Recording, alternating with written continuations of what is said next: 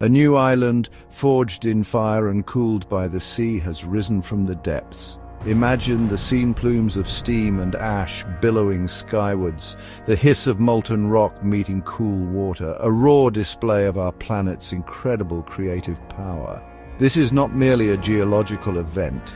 It is a spectacle of creation, a brand new piece of land emerging before our very eyes. A testament to the restless, dynamic nature of the world we inhabit. It is a powerful reminder that the map of our world is never truly finished. This remarkable new landmass has appeared in Tonga's home reef.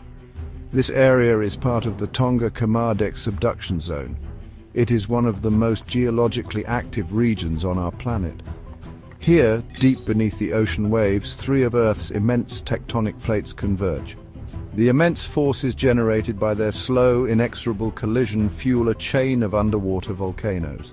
This fiery chain stretches for hundreds of miles, a veritable factory for new Earth.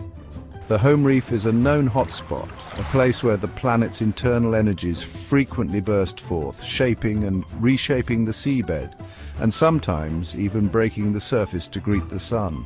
The first signs of this new island's dramatic arrival were observed in September 2022. The ocean surface, once an unbroken expanse of blue, began to churn and change. Hot, molten rock lava pushed its way up from the seabed, some 1,800 meters below.